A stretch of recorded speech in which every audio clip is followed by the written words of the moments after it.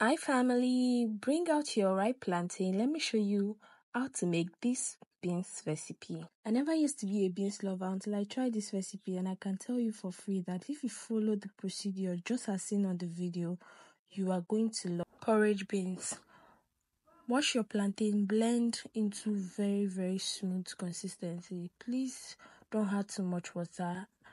In your already parboiled beans, go in with your palm oil, your blended crayfish, roughly blended pepper, salt to taste, onion, and seasoning cube. Please, you want to watch the kind of seasoning cube you're using or you're putting into this meal, because the plantain, meaning the blended plantain, is going to add the sweetness to this meal. So you don't want to have too many seasoning cube in this meal.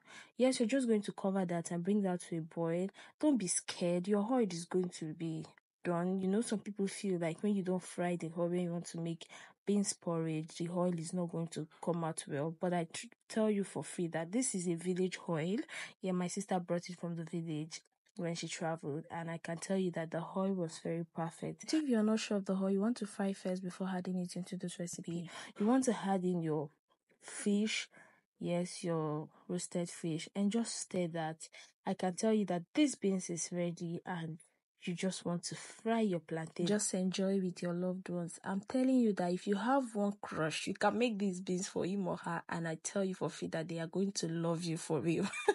So I'm just going to go ahead and just fry my plantain, and the beans is ready.